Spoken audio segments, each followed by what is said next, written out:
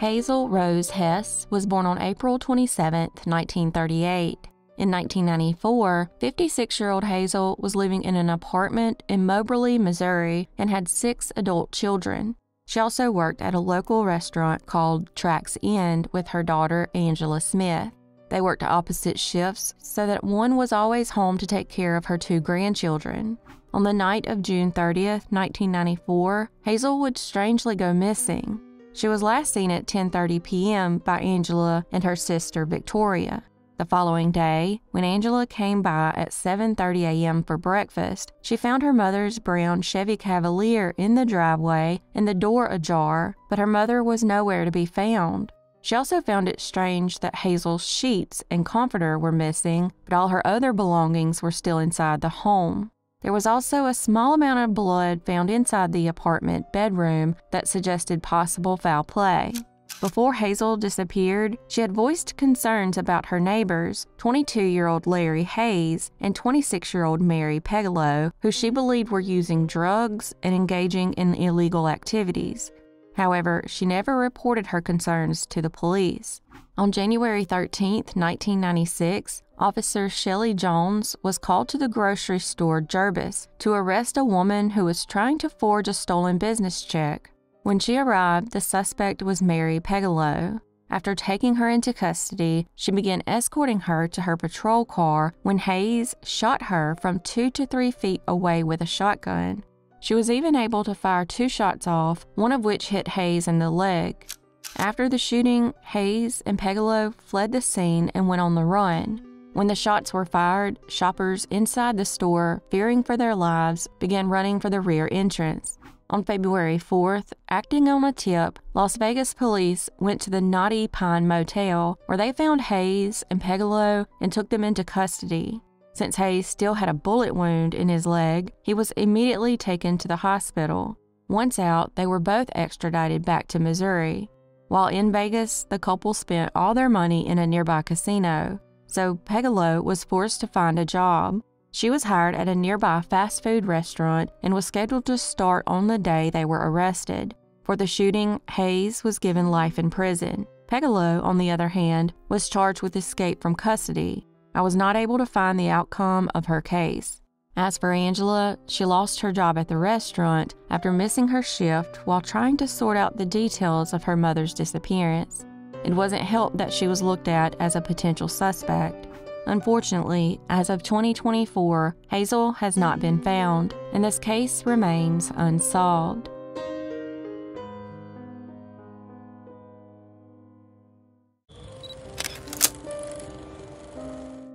Heather Nicole Kullorn was born on March 9, 1987, to Christine Kullorn. In 1999, 12-year-old Heather was a student at Blow Middle School living in Richmond Heights, Missouri. In early July, Heather moved in with her mother's friends, Dana Madden and Christopher Herbert, who went by Chris, to help babysit their 2-month-old daughter.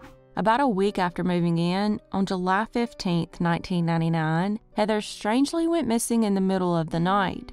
At the time, Dana was at her job at 7-Eleven and Chris was allegedly at a party.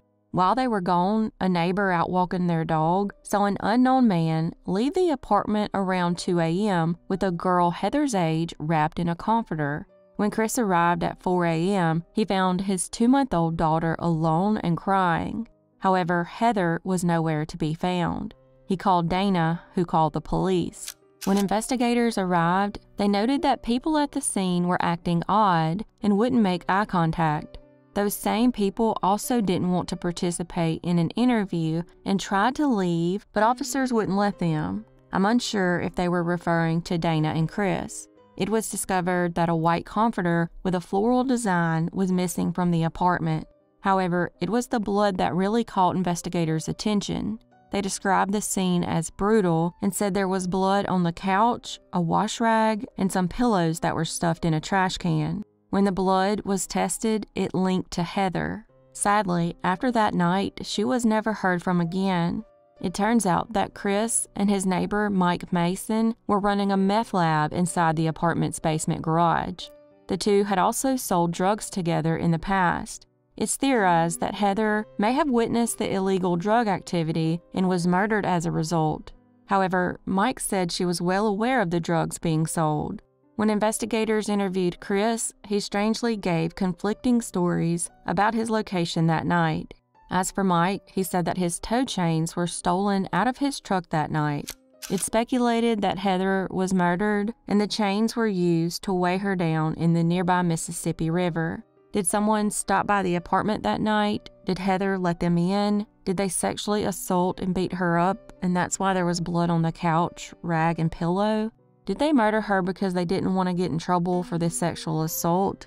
Was Chris or Mike responsible, or maybe they knew that someone was coming by that night?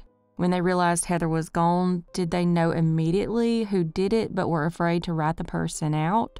In 2004, Chris was arrested on federal drug charges and sentenced to 4 years in prison.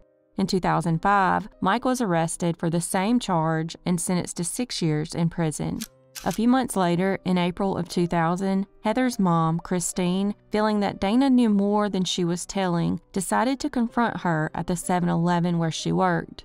This led to a verbal altercation, and the cops were called. When officers arrived, Christine was arrested after refusing to leave the store. Sadly, Christine died in 2017 at the age of 52 without ever finding out what happened to her daughter.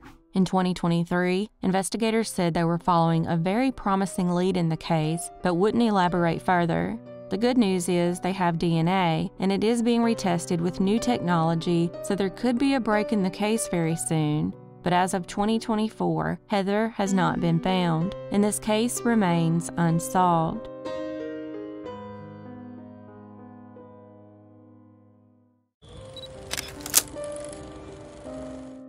In 1982, 52-year-old Jack Langeneckert was a real estate agent living in Florissant, Missouri. On March 9, 1982, Jack left home, telling his wife that he was heading to show a home. After leaving, he was never seen alive again. A week after his disappearance, his car was found abandoned at the St. Louis Lambert International Airport, but there was no sign of Jack. They also found no indications that he purchased a plane ticket. Strangely, when he disappeared, so did thousands of dollars in stocks and bonds and all the money from his mother's bank account. When Jack's wife and mother found out about the missing money, they were livid because they believed he had taken all the money, left town, and abandoned them. 2 years would go by with no signs of him until June 11, 1984, when a farmer in Troy, Missouri, found his skeletal remains. The remains were located in a well house on the Flynn farm off Highway F, and they determined that he was shot to death execution style. Unfortunately, due to the decomposition, his remains weren't identified until 2023. His family was happy that he was finally identified and by the fact that he hadn't left the state as they originally thought. So who murdered him and why? Well, interestingly, in 1979, Jack, along with some of his associates, had borrowed $25,000 from the Commerce Bank in Fenton, Missouri. The loan was for some restaurant equipment, with the equipment itself being used as collateral. However, some of the signatures were obtained fraudulently, and the money was never paid back. So the Commerce Bank filed a lawsuit in December of 1980 to collect on the loan. Jack, along with his associates Bart and Paul Hauerge, were named in the lawsuit. All three of them owned BPJ Enterprises and were associated with or also owned the Lamelli Real Estate Company. I'm assuming this was the real estate company where Jack worked and managed. Jack and his associates argued that someone else took the money and spent it on items other than restaurant equipment and that Commerce Bank should be held responsible since they allowed it. From what I read, the court disagreed. The day after Jack disappeared, on March 10, 1982, the motion for summary judgment was granted. This means the judge can make a final decision to resolve the lawsuit before it goes to trial. The case was appealed, but the appeals court didn't respond until October 18, 1983. Were they in business with the wrong people, and Jack was blamed for the money going missing? Did he take all the stocks and bonds and his mother's money to pay someone back, or was he attempting to flee the country? Unfortunately, as of 2024, we still don't have these answers, and this case remains unsolved.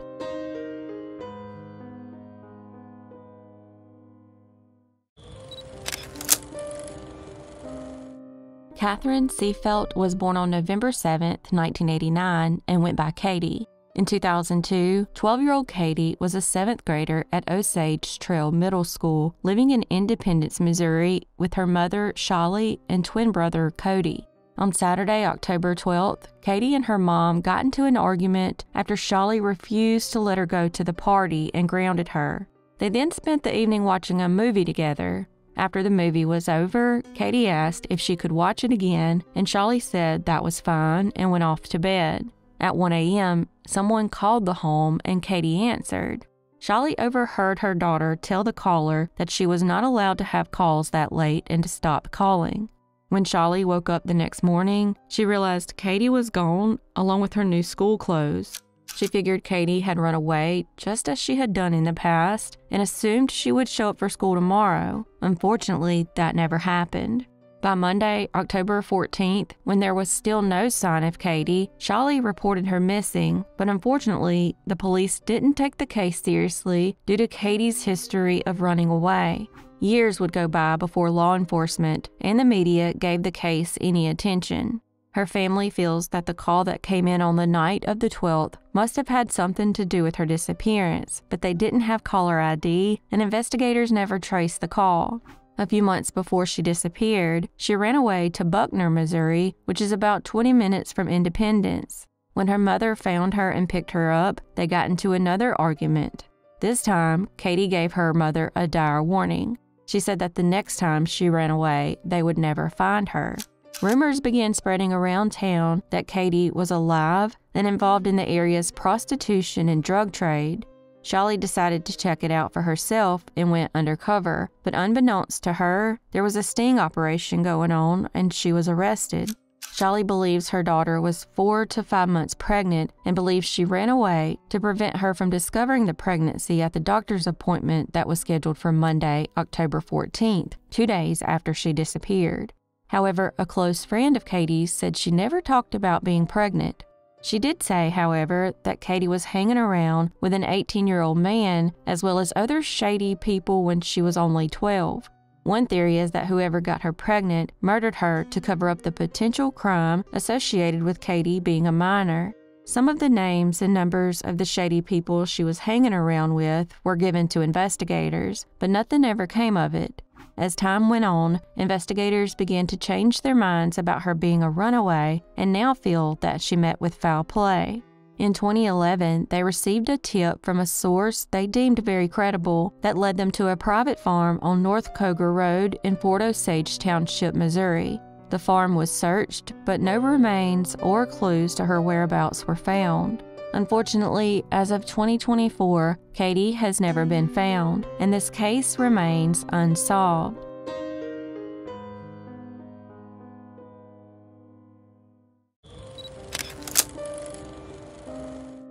Andre Montez Roland was born in Columbia, Missouri on November 16, 1974. He lived with his mother, whom everyone called Miss Norma, and his 7 siblings. In early 1989, 14-year-old Andre was a 7th grader at Jefferson Junior High School who was very popular and intelligent and excelled at sports.